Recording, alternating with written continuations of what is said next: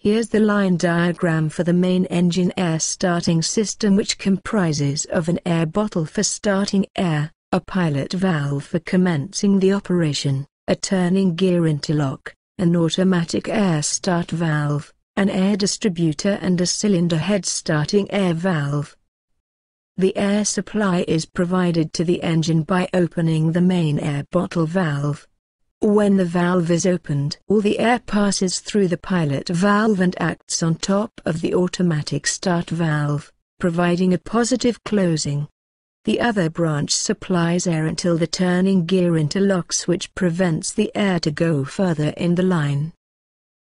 To start the main engine, first the turning gear needs to be disengaged. This will deactivate the interlock and the air will be supplied to the automatic air start valve. Because of the spring pressure and the additional positive closing by the air supplied from the pilot valve, the air will not go beyond the automatic start valve until the start command is given. When the air start lever is operated in the engine control room, the pilot valve shifts and blocks the air on top of the automatic valve. This vents the line and there is no more positive closing. The air passed through the turning gear interlock pushes the spring, opens the valve and closes the vent. The air is now available in the cylinder head starting air valve manifold and the distributor. The distributor consists of a negative type cam for the positive overlap.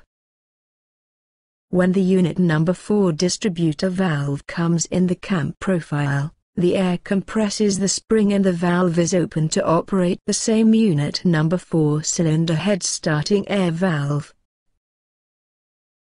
As the camshaft rotates, the unit number 4 line is vented and the cylinder head starting air valve closes. Now the unit number 1 valve will be in contact with the cam profile and the air is injected in this unit. The air injection in the cylinder is done as per the firing order of the engine.